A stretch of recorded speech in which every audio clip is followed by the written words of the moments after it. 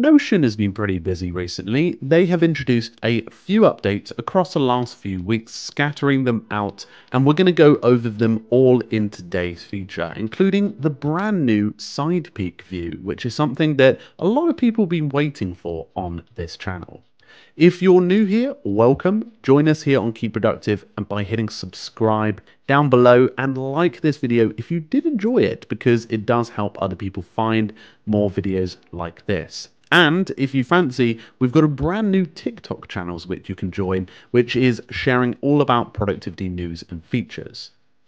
Now, Notion have been releasing more stability updates over the last couple of months, and it's really good to see. It's great to see them build a stronger experience for the customers that are using this every single day. And one of the first things that they released a couple of weeks ago, I think about 2 weeks ago now, is actually faster mobile applications. Now, I wanted to dive into this first because Notion has always struggled with their mobile applications. In the past, Notion has not had the fastest experience, and that's primarily because they had a very web-based view experience. But with this new update to iOS and Android, they're focusing on what they're calling native components. And essentially, this is just more built for your phone and not just ported over from their web version. And they've actually started with the first component they're introducing, new Home tab. Essentially, this new update loads on iOS 2 times faster and on Android 3 times faster. So opening the device and actually seeing Notion and getting it ready will actually increase dramatically. And that apparently is just a start of their journey into making this new iOS and Android app more native in its components and elements. So that's great news. Including in this update is a new Home tab button in the bottom left-hand corner, which means you can quickly pop open the tray just faster and more easily, making it just a much more manageable experience overall. So that's probably going to only improve over time.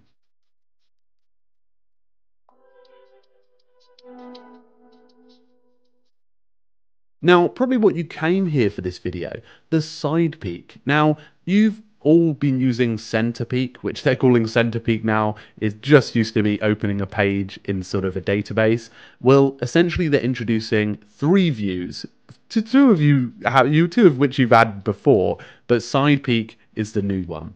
So essentially, when you click into a database item, now what we'll do is it will pop up on the right-hand side, allowing you to scroll through pages and also see stuff without the interruption of the full screen view.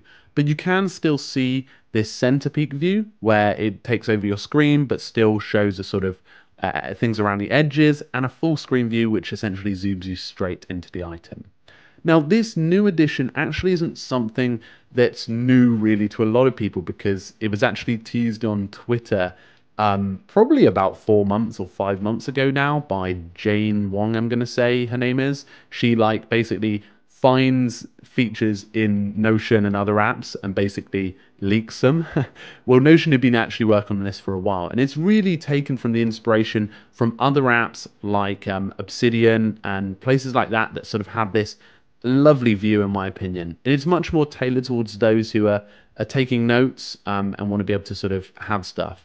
I don't know how this will affect the sort of the views in terms of split views, which is something a lot of people want to see in Notion, being able to open 2 pages at once.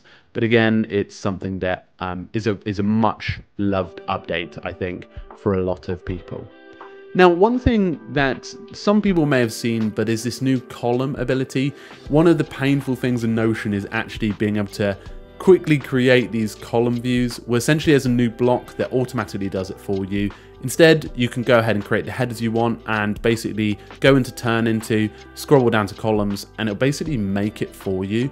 This creating the multi-column layout is actually just something that's going to save you a huge amount of time and stress, and really just fix the way that you structure stuff, whether that's for creating a task list or managing a work week. But you can modify that so that you can choose the columns. So for example, if you did / command, you can type in COL2 or COL3 and it will scrobble into those amount of columns, which is quite helpful. And you know, it works inside of toggles as well, and they're sort of pushing this addition.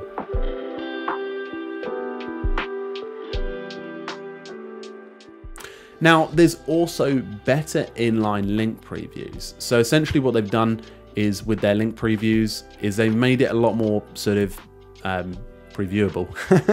You just hover over it and you can see more details inside of it. It's much like a card now, and it shows you the sort of key information, so that I guess it saves you time navigating to the page and realizing, right, okay, I shouldn't be going here, and it just gives you a bit of time. And that's particularly when you add, for example, links like Jira, GitHub, Figma, these ones that are very visually based, and obviously you can do that even with Notion stuff too.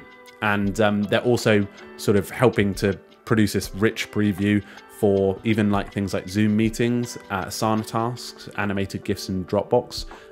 So it's really nice having that ability. And you can even go to the 3 dots in the right hand corner of the preview and turn the inline mention into a full block, or actually copy the original URL to your clipboard, which means that you save a bit of time actually modifying stuff, which is pretty cool. Now, they've done a few small updates, including like the covers, the emojis. You'll notice are slightly different in the way that you navigate to them. So that's great news in terms of just small little sort of fixtures, which is very, very helpful. Now, if you're interested in checking out a Notion template, a cracking one to get and check out is Ultimate Brain with the likes of Thomas Frank. He's created it from scratch, and it's like sort of his mindset on productivity. You can check it out in the link in the description. It is an affiliate link if you did want to go ahead and purchase it, but we think it's a cracking template that Thomas has created. Anyway, folks, I really hope you enjoyed this feature, and I really love to hear what you think about Notion's brand new updates. Again, if you are new, please do subscribe to the Keep Productive YouTube channel, or join us over on TikTok for that new adventure that is TikTok. Okay, folks, I'll see you soon. It's been Francesco here at Keep Productive, and I'll talk to you all very soon. Cheerio.